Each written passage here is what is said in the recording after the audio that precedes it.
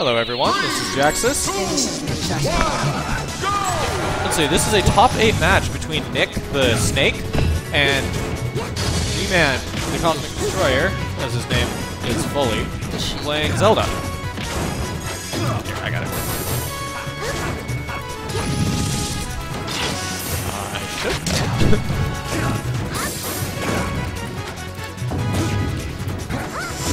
Alright.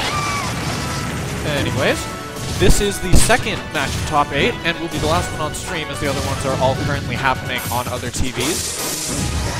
But looks like Nick got an early kill on G-Man. He's kind of fighting to bring it back. However, he's definitely at the percent range for death by his own explosion. All right. That was a nice kill by himself. Indeed. See, this battle is going to be extremely stage control heavy because Nick has all the options to just like set traps and mines all over the stage, and obviously Din's fire. Yeah, G-Man here came Zelda? Yeah, Zelda. Gets my names mixed up. Okay, pull out those Din's fires from walls and unleash strike damage. Nick, on the other hand, can just be like, alright, this portion of the stage, don't go there. G-Man has a lot more control over where his do not go here buttons are, but they're also a lot smaller range of effectiveness. Wow, but they're still doing a ton of work for him. Ooh, there's Din's fires towards edge of stage. Totally blocking off all of his ledge options. Nick is not having a good time recovering. Ooh. Well, didn't get the up smash, but definitely got the forward smash, and that will take the stock. Wow. It appears that Snake's jab, I believe that is, outranges Nehru's love. I think so, yeah. Nick's gonna get blown up if he stands there much longer. G-Man reflecting with a neutral there. Alright, G-Man triggering the mine with a teleport. Not sure if that was on purpose or accidental, but either way it worked. I think it might be intentional.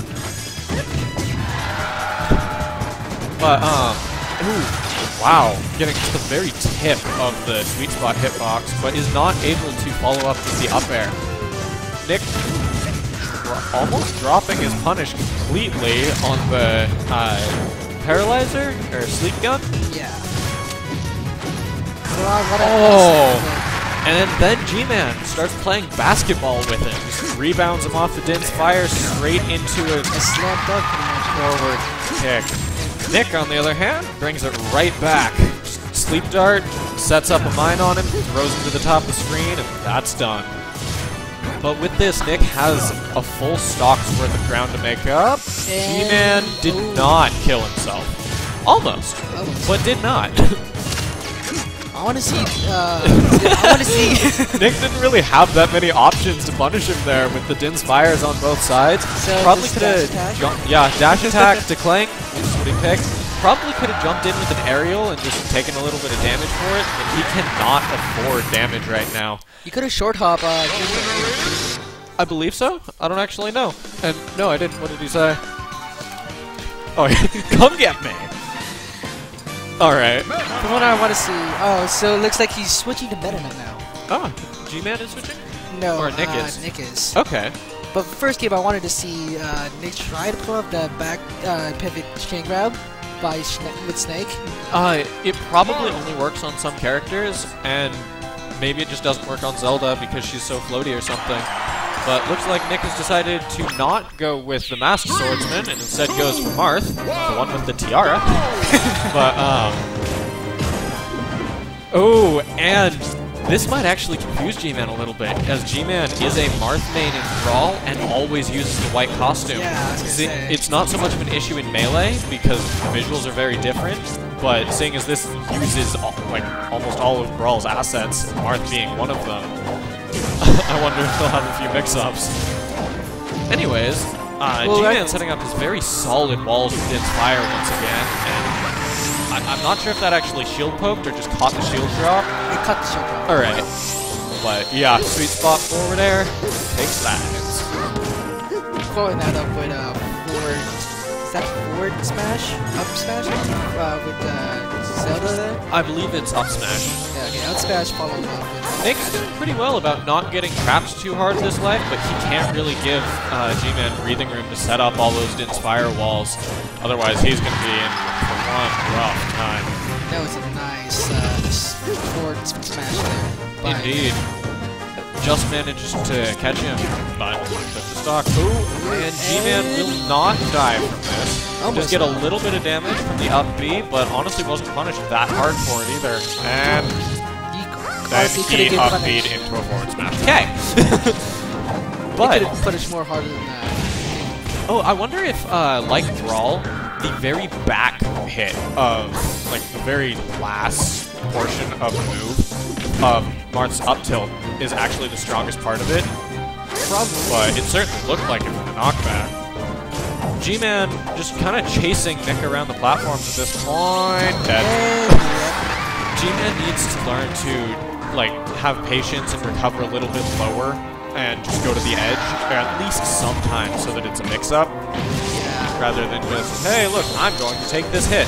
Nice. Decides to rush the forward smash and gets a lightning kick off of it. High risk, high reward.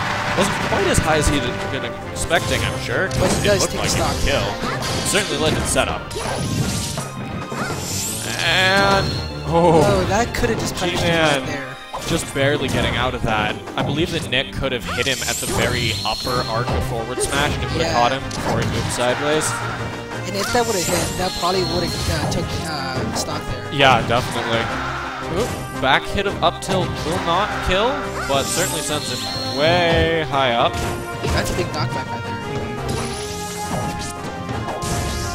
Try to follow that up with a forward air there, but did not get the hit in. Indeed not. Nick not really giving G-Man that much room to breathe now, which is probably the best way to fight Zelda, or at least G-Man Zelda. Just don't give them time to set up and breathe, and just keep them off their feet. But Nick there choosing to hang back instead of rushing forward and attack might have... Well, it certainly didn't help his momentum, and is part of the reason why he's currently not having stage control and being forced to recover. Through a now quite solid wall of projectiles, but looks like the tables have turned, and Marth, always scary with Battlefield's platforms and sharking, but G-Man manages to even it right up with a sweet spot lightning kick. I would actually like to see Nick probably take this game here, because it's relatively Marth's best stage here. I know that it is in Brawl. I believe I've heard that Final Destination is actually his best, at least in Melee. But with that, Nick's Marth will take Game 2, and this goes to Game 3. Remember that this is top 8. If you lose the match, you are out of top. If you lose in top 4, then you at least get to advance to Losers Finals and get one more chance to fight for third. And obviously if you win, you end up in Winners Finals, Grand Finals, to try and get first. But whoever loses this game is out. Looks like they go into Smashville here. Indeed. G-Man probably just picking it because he's really comfortable with it in Brawl, but... Because that's the favorite stage of everybody here. Indeed it is. But Beachville. Most funny. Vast majority. Well, back match here. Yep.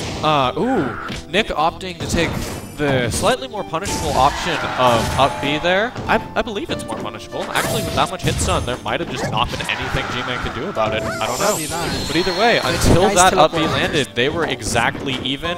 Same percent, 82. Looks like G-Man's losing slightly in the percent department, but not by enough to be relevant. Ooh, counter. Wow. And then G-Man curb stomps him into the stratosphere. G-Man choosing to run away a little bit, wait out his invincibility. If he would have moved slightly he could have used that as an attack. Yeah, he moved slightly. He would have honestly not taken stock of Marth here, but probably get some damage. Certainly would have hit him, gotten a bit of percent, and not been hit. Or he could have just taken the safe option and retreated a bit, instead of well, warping helplessly right in front of a forward smash. And taking stock offense. But with this, looks like things are right back to even. G-Man does have stage control, though, until he decided to just run and give it up. But that is a very strong thing for Zelda to have. But he also did have a good follow-up there. Indeed. Ooh, the shield damage on that is honestly pretty nice. Does it direct more damage in this game? I don't believe it's that much more, but it looks to be slightly more. And it also doesn't appear that you can shield smash DI out of it, or at least nowhere near as easily. Ooh. I'm assuming that Nick was going for the down air spike there, which makes right. Oh, G-Man saving Nick, the friendliest Zelda, but then just takes him right back to the blast zone. But Zelda's not friendly though. She's a princess who gets captures. Not so friendly, just wanted the chance to kill him herself, I guess. But with this, G-Man sitting on a pretty solid lead. Nick really needs to rush in a bit, get some solid reads, and just kill. That is what he needs right now, and that will do it. Take it off. Still has another ways to go, but it's a very good start. I think he might take his back. He very well could. G-Man is not going to make it easy, though. Ooh, that's true. Does not kill, but Nick is at very high percent. Could easily die right now. Like one lightning kick, not on shield. That was a very nice block, and that is stock and game and tournament for Nick. If it weren't for that teleport. Getting the counter read because Zelda's down smash is too fast to do on reaction. Nice counter by Nick there. G-Man opting to just take the safe option, teleport away, set up a little bit of a wall. Oh, does not get the kill, but Zelda is now at kill percent. So if he gets this kill and one more gimp, he's right back in it. G-Man cannot afford to let him get this stock. Otherwise, the risk is significantly greater. Opting to teleport away again. G-Man's trying to play this very safe, because he realizes that he really doesn't want to lose this stock.